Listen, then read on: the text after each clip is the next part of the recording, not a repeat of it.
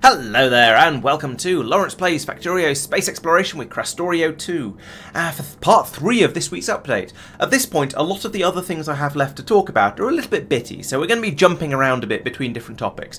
But I thought I'd start off with how this train system works with the stone down here, because it's sort of interesting, and I had to do some fixing of it last time, so it's kind of relevant. The problem that we're looking to solve here is how to get the stone from the Androgen spaceship to everywhere it's needed, because the stone is needed both down on the ground, so this train has to go down the space elevator, and also up here in fairly large quantities. Now if we had LTN running and we had the LTN Space Exploration Integration, which I've already made a video about, then that would be quite easy. But we don't, and so we have to work around it with various sort of clever train setups. And the problem is that our normal train system, where you say go from A to B whenever you can, isn't really going to work here. So for example, this train is set to go from Naquium Crystal Pickup to then go to Naquium Crystal Drop. So anytime a Naquium Crystal Drop station says, yes, I'd like some please, the train will head off over there. And that works fine, as long as all of the stations are on the same level. So at the moment you see we're getting the destination full off it because there isn't a station to go to, but that's fine. Here, we can't do that because there's a station over here on this floor, and then there is also one down on Norvis, down in the corner here where things are brought down the secondary elevator, where additional stone should be dropped off. And so we want the train to go whenever either one of those is requesting anything. And this is a little bit tricky because you can't send a train directly to another surface. You have to go via an elevator first, like for example this scrap train here is probably doing.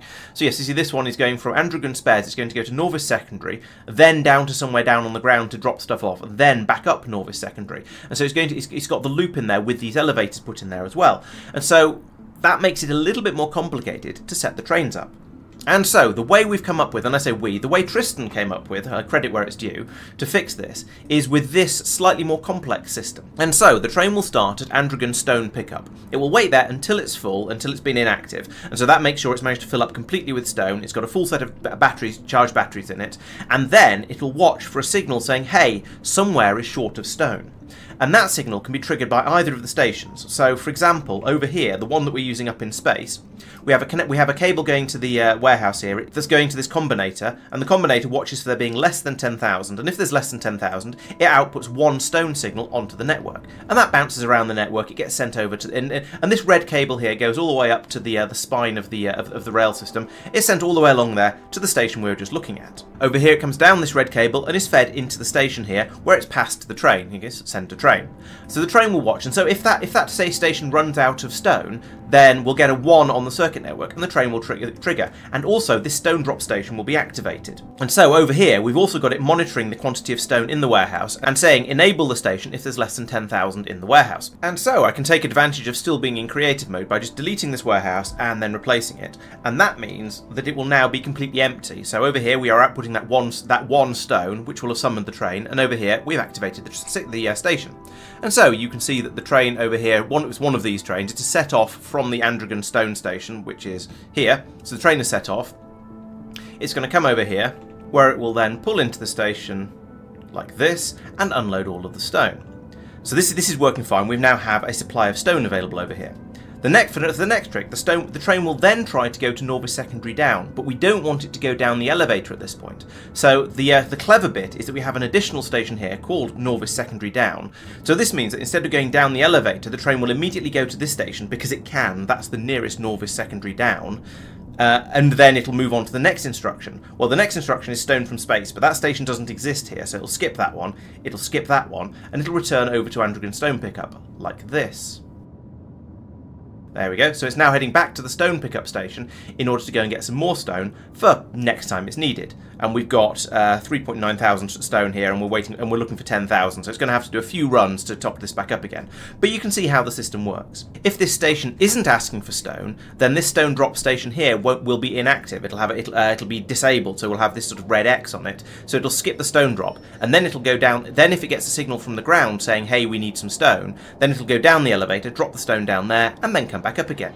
And this system is now working. I did have to make some modifications in order to make it work. I had to move the entire station one extra notch this way, so you'll notice that this station is slightly out of line with all of the other stations along here, and that's because you need to have room to put this station in for it to sort of stop at on the way out. And that meant I had to move the warehouse across, I had to move everything across, but fortunately we've got the dolly pickers mod, and that is fantastically useful when you have a warehouse full of stone that you want to move around, and it makes things so much easier. Tristan did have to repair a couple of other parts of the system. So for some reason, this elevator over here was not connected into the network. We didn't have this red cable coming through here, and this happened because, or rather, when I say happened, this wasn't already fixed because previously we've been sending iron ore and stone down the elevator, but we'd only had one place where those were going to, so we didn't need to do this clever system.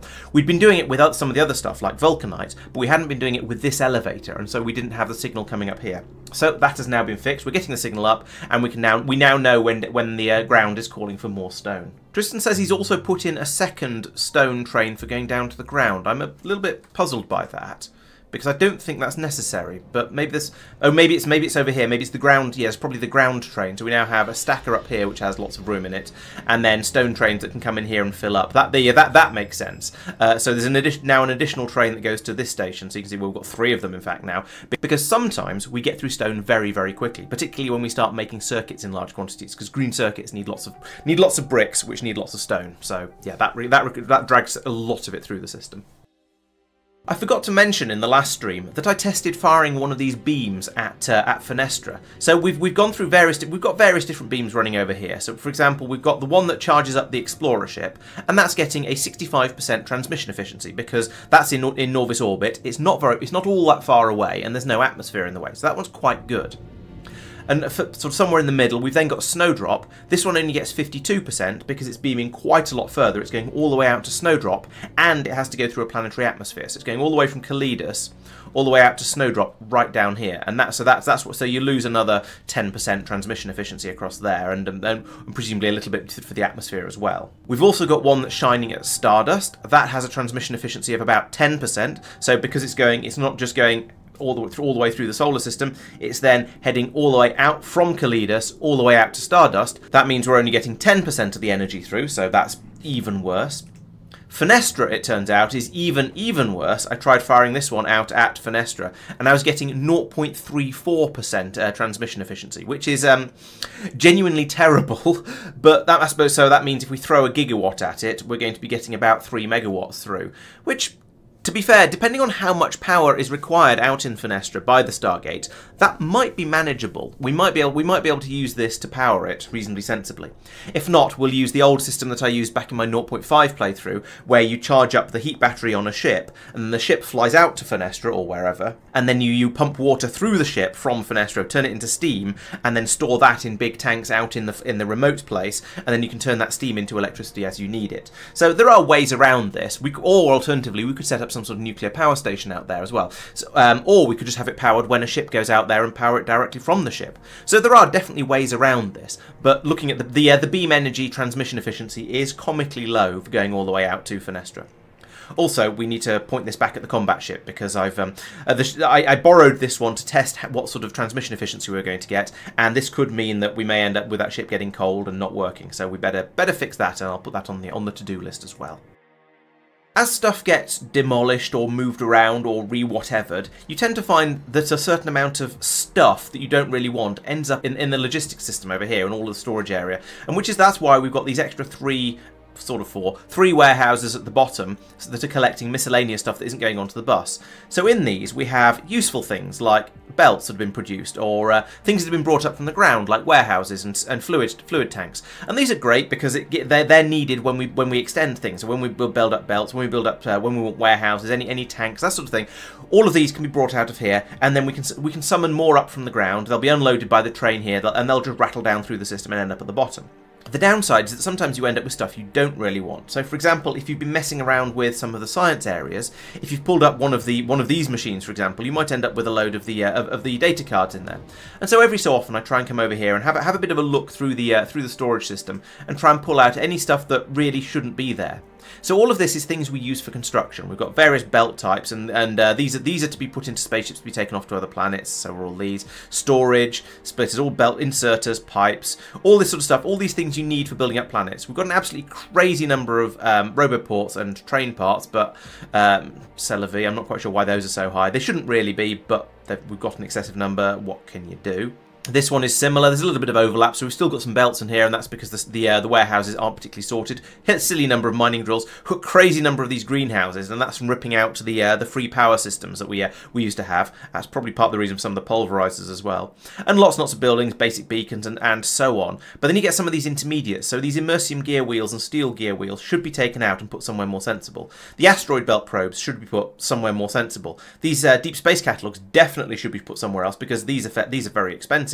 We should be using those. And then, well, this one's not too bad. We should probably do something a bit more sensible with the meteor defense ammo. But basically, most of this stuff is stuff that might come under demand. We could do with tidying up the uranium ore, although if you pick that up, it tends to hurt a bit. So you see what I mean? Most of this is stuff that we might want to build, or we might want to put into a spaceship to take off to somewhere to be built. So most of this is fine. But there are a few things that every so often I feel like I should go around and tidy up and take off and put back where they belong. So I did a little bit of that last stream. Apparently, I didn't do a very complete job of it because there's still some stuff left. Or maybe this has been accumulated since I did that, I'm not sure. But at the moment, it's not the end of the world because there is still a lot of space in this warehouse, so things seem to be going quite well here.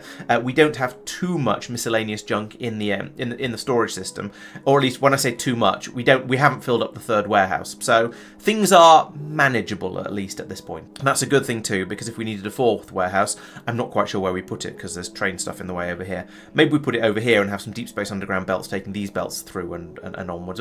But there are always possibilities, we just haven't decided what they are yet. Additionally, in orbit, Marc has expanded our power production even further, so we now have crazy amounts of power available.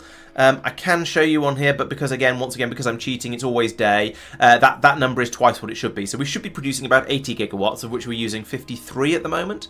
If we look back over the last 10 hours, what have we peaked at? So we peaked at using about 67 at this point. And so we have easily enough power available at the moment, and that means that we should be okay for a good while yet with the number of solar panels we have here, as long as we don't have people putting in too many of the particle accelerators. The particle accelerators are things that seem to use the most power. So actually, given that we're going to remove all of these at some point, that's going to save 400 megawatts per machine, at least when they're actually running, and there's 16 of them. So that's a decent amount of power to be saving.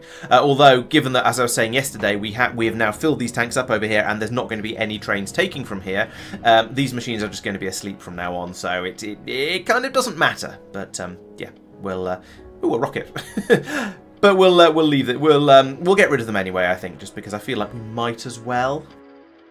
Down on the ground, Tristan has sorted out the matter production issues that I was talking about in last week's video, I think, possibly the week before. No, I think it was last week's, because he tends to be quite efficient about fixing these things.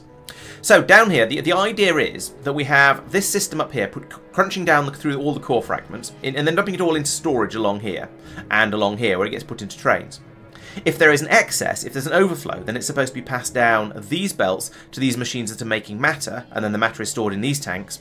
And if there's overflow from there, we'll then put it into these machines, which will turn it into landfill. So you can see at the moment, as examples go, we've got the copper is trickling through here quite happily. So so copper is still going through and being loaded into the train system over here because we don't have a huge supply of copper. There's enough to fill a train up here.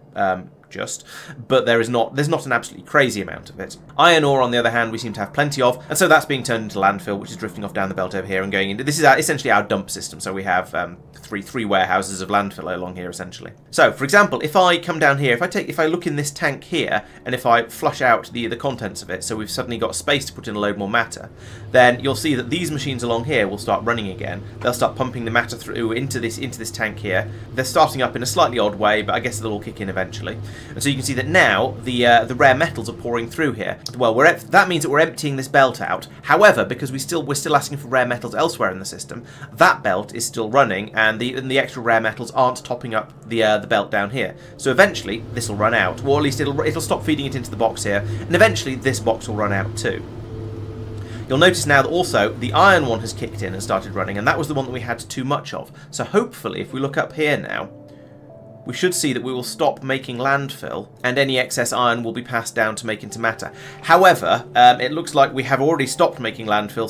Some iron must have been taken because this box is no longer full. So my example is rather poor. However, once this fills up again, the intention now is that we have 3 levels of priority. The first level is that we'll send it off to be put into the trains. The second priority is that we'll send it down to be made into matter, and if both of those are full, then we'll start making it into landfill, because that's just the sort of the emergency sink. And I can't really demonstrate this because currently we seem to need all of the resources. But you know, never mind. Once this chest fills back up again, then we'll start making matter and we can refill that tank. Tristan has also sorted out making the low-level loaders, which this was a thing that was broken by the update, which is why he's had to sort of spaghetti it in a rather awkward way. So you can see this belt of green circuits that squeezed its way through in here is coming all the way around here to be fed into the loader production over here. I want to say there must have been an easier way to do this, but I don't know what that way would be. I suppose you could have brought them through up here and across, but that would have been almost as bad. The red ones are similarly painful. There is we're splicing off some red circuits here. We're bringing small electric motors in and then bringing them up and round to down here to be made into the mid-tier ones. The big electric motors are then being squeezed up here for the blue ones, and then it got a little bit easier. It looks like we've had to bring some red circuits through here for the green ones and the purple ones, and then the purple ones are up here. Maybe that kink in the belt there is because the blue recipe changed. I don't really know, but I do know that he came in and he fixed this, and it caused quite a bit of spaghetti, particularly as you can see down here with the first 2 tiers. But, you know, at least it's working again, and that's the main thing. Marc says he has checked fertilizer production. That's slightly cryptic. I'm not sure exactly what he means, but I'm guessing it's out here on Big Grid that he's put in all of these biolabs that are producing biomatter, and those are being then fed down and going into these machines over here that are making the fertilizer in order to make the Vita blooms, in order to make all of the other Vita products. It's possible that's what he means. The other possibility is that he means he's gone over and had a look at this additional possible recipe where you put in nutrient gel as well as all of those basic things, and you get 20 fertilizer out instead of 5. So comparing the 2 recipes, you use a lot less mineral water, but you do use a bit of nutrient gel, and then you produce 4 times as much fertilizer output, and you get some contaminated sludgy things back out again. I suspect we're probably not using this. The only place we have nutrient gel and deal with the contaminated biosludge and cosmic water is over in orbit, and I don't know if he's going to be doing any of that over there. Let's have a quick look. And according to Factory Search, the answer is no. We are not making fertilizer anywhere in orbit. We are using it here. If I flick over to ingredients and search again, was it these machines? Yes, these machines are taking in fertilizer in order to make nutrient gel, but they're not producing it. So presumably it's being brought up from the ground, where it's being produced down on the ground using the same recipe as we saw out on Big Grid. So we are not using the new recipe. So I suspect that Marc's check fertilizer was just having a look at it and making sure everything was valid and still working, and that we didn't want to use the new recipe, which seems absolutely fine to me. The new recipe does seem a little unnecessary. I mean, it would be slightly more efficient, yes, but I don't see any real need to upgrade to it. He also said he checked the Immersite, which is out here on Taras, the Immersite planet. This is where we get all of that sulfur from that I was talking about yesterday. And it looks like, looking at this, we seem to have plenty of the immersium plates, but a bit of a shortage of the Immersite crystals, or at least those are being brought through and loaded into the train to be taken up. So, looking at this, I suspect some kind of boost is going to be needed over here, making this run faster. The Immersite plate, immersium plates, these systems don't seem to have been touched. Maybe I misunderstood. Maybe you just had a quick glance at it to see if it was working, but I think some upgrade is going to be required over here. But, you know, that can be on the list way below all of the other things. As long as we don't have any serious problems with the shortage, or with the rate that we're producing the Immersite crystals at, then I don't see any need to really worry about it unless you know, he wants to go out and have fun with it. So this seems to be working. I don't think this has been changed, because if we looking at this, we've still got the tier 1 beacons in here. Everything looks still fairly basic over here, so I don't think this has been upgraded. The combat has continued on Norvis, and now that we have sort of lots of power, we've got the anti-biter capsules, we've got good lasers and all that sort of stuff, good personal lasers specifically.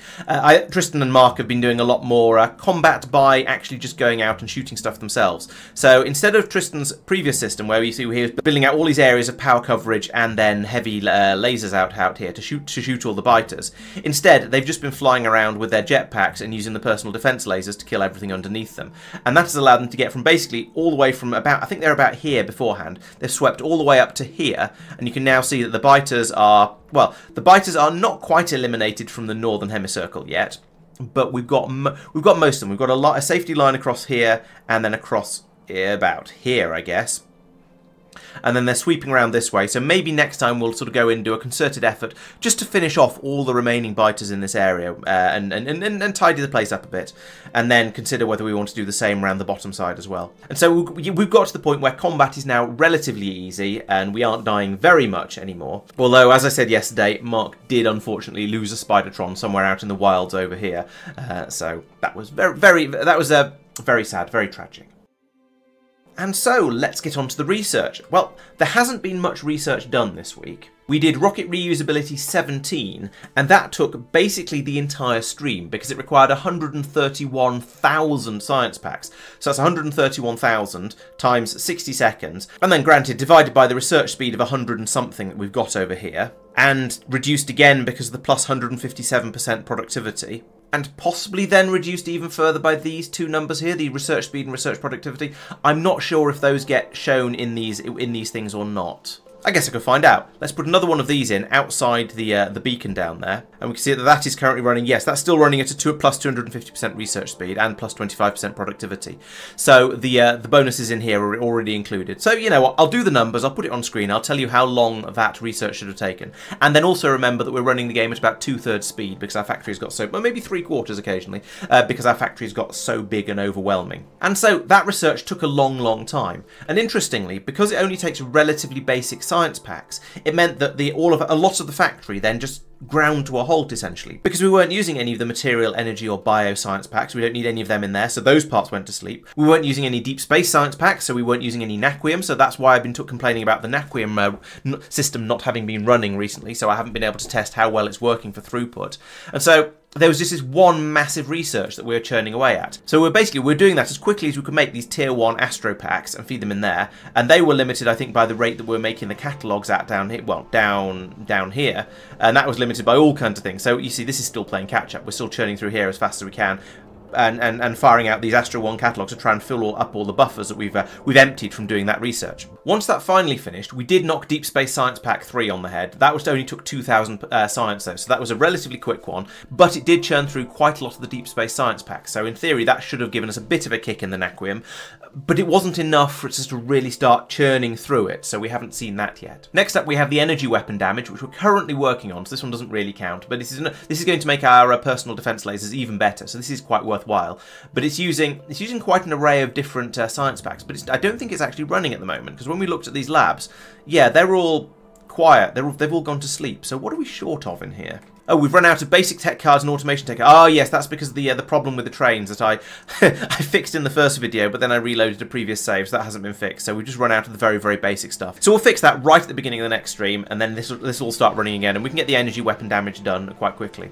We do want to then move on and do these long-range star mappings, because this is something interesting and new that we've unlocked by going out to Fenestra and fixing the Stargate. However, because Mike had gone to bed early because he gets up early in the morning and is a dad, and you know, all those sort of excuses, we decided we'd wait to do this one because it's plot relevant until he was back. So we'll be doing that fairly early in the next stream. And this only requires 125 science packs, but it does require lots and lots of different ones. It does require some deep space, and it requires lots of the Astro ones. So we're going to be pulling through a lot of them. I'm just quite glad that's such a small number. So we'll find out we'll see what we can learn about distant galaxies. That's very interesting. I don't know how we're going to get to... I don't know where those are going to appear. That's going to be very interesting to find out. So yeah, make sure you come along to see that one. And on that note, that does in fact bring us to the end of the episode. So yes, come back on Monday, that is tomorrow, if I've got my maths correct with all these episodes, when we shall be doing this research and finding out what's going on out there, and we shall be fixing the train system over here and many other issues besides. So I'm looking forward to finding out what that's going to discover, because we've had the various different levels of exploration so far. We've had ones that find planets, we've had ones that find stars. Now this one apparently finds galaxies. So are we going to be able to fly off even further? I don't know. I'm looking forward to finding out. I will then be back again on Wednesday when I should be playing some more Satisfactory. I'm working on building out little towns to build all kinds of different things at the moment. And at the moment I'm trying to work out how to go off and get aluminium and what the best way to go and mine the bauxite is. So there are thoughts to be had, train spirals possibly, or at least a very, very long elevator to be made, because of course all the aluminium is up at the top of a massive cliff. But I think that shouldn't be a too insurmountable problem. We'll try and get that one solved reasonably quickly. And then at the end of the week, on the weekend, we'll be back with some more of these videos, giving you a bit of a catch-up, a taster of what's been happening all the way through in the previous stream. So, as ever, thank you very much for watching, and I'll see you next time. Bye-bye.